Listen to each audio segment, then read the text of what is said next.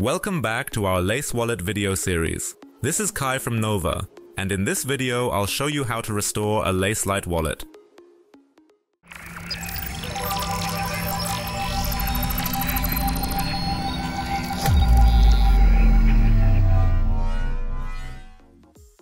Please show your support by subscribing to our YouTube channel and thinking about delegating to our stake pool. Your support will enable us to produce even better content and grow the Cardano community. We're here in the Lace Wallet browser extension, which I covered in the install and setup video. If you need a refresher on the installation process, just check out the video link in the description below. I'll be using my passphrase to restore my wallet. In this version, a pop-up will inform you that Lace now supports multi-address wallets from other applications. Take a moment to read through the terms of use and accept them to proceed. Next, you'll be asked about sharing pseudonymous analytics data from your browser with Lace.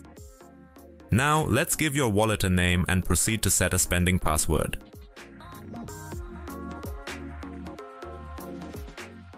Next up, you'll select the length of your recovery phrase. In my case, it's 24 words long. Carefully enter each word in the exact order. Accuracy is key here. To make this process quicker and less tedious, Lace offers word suggestions as you type. Just select the correct one from these suggestions in the input field. Congratulations! You've successfully restored your wallet. A quick note. You might see a pop-up from Lace informing you that its dApp connector feature is still in beta. These are typically just small bumps on the road to a fully polished experience. Lace is constantly updating and improving, so expect smoother sailing with each update. If you don't want to miss any of our new videos in the future, subscribe to our YouTube channel and activate notifications.